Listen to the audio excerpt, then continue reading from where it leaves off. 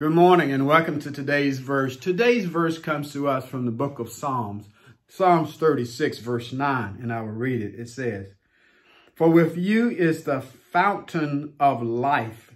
In your light we see light." God is the fountain, the very source of life. In him we move, exist, and have our being. Our physical lives come from him, but more importantly than that, is that all spiritual life, it flows from him. Notice that life and light are the exact opposites of darkness and death. We are sinners and we enter this life spiritually dead. Our minds are darkened to the truth because of our sin nature. But it was out of the love and the mercy of God that he shines the light of his truth on us, exposing our sins and our need for a Savior. And when we respond to the light that he gives us, it points us to his Son as the Savior of the world.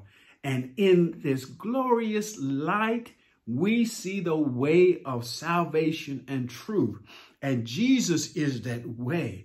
Jesus is the way, the truth, and the life. And glory be to God that when we see the light that God shines on us, that it points us to his Son. To God be the glory for the great things he has done. I pray that you would enjoy this weekend. Have a great weekend. Have an enjoyable day today. Get out and enjoy this day. And then on Sunday, remember, make sure that you enter into a place of worship with the saints of God.